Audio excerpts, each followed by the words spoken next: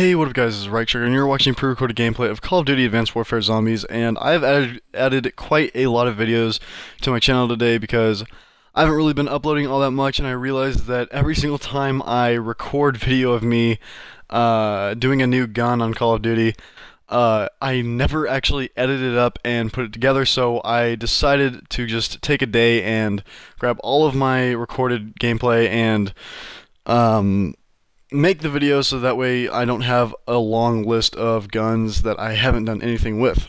So we're going to go ahead and get started. If you guys have ever seen any of my previous videos, you know that I usually just talk about what I don't like about the guns, and then I go on to what I do like about the guns to end it on a good note. So first we're going to start off with what I don't like I just said. So let's go ahead and get started. The PDW is a handgun, so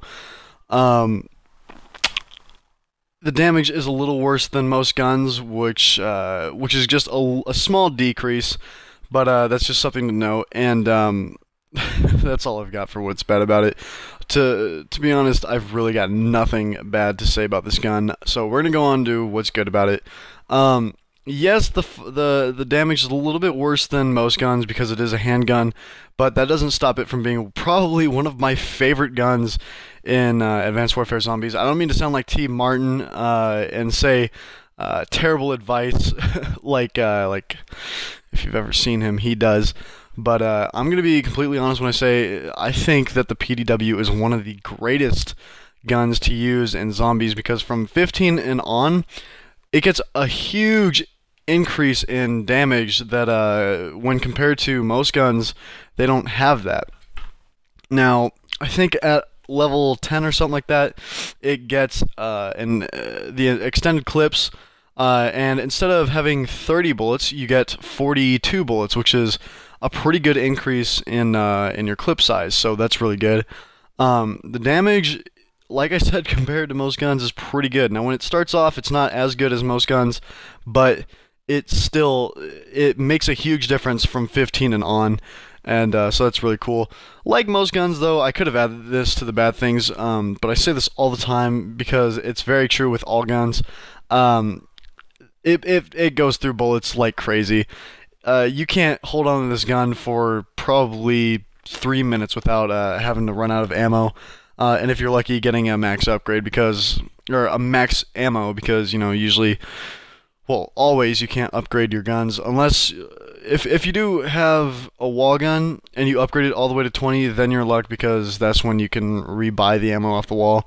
But that's not the case in this with these guns that I have, so, you know, I wasn't able to do that. But the PDW really is a good gun. It's a very, very fast gun, being that, like I said, it is a handgun. Switching to it is really, really fast because it is a handgun, and if you guys have ever read the tips on the multiplayer, it always tells you, like, you know, switching to a handgun or a knife is quicker than switching to any other type of gun or weapon or anything like that. So that is really cool. But one other thing I wanted to mention was that the ads on this gun are really, really good. It comes up to your face really quickly. The damage, basically, I'm going to wrap it up. The damage is good. The ads are good. The handling is fine. It's just in general a really, really good gun because of the fact that it is a handgun. I think that really gives it a huge perk. And even though it's not like an LMG where it has an extreme amount of ammo, I still think it deserves to be a high-ranked gun that a lot of people use because it really is one of my favorites. So that's really all I've got for you guys for today. I will leave the video up so you guys can just see all the different things that I do in the next minute or so.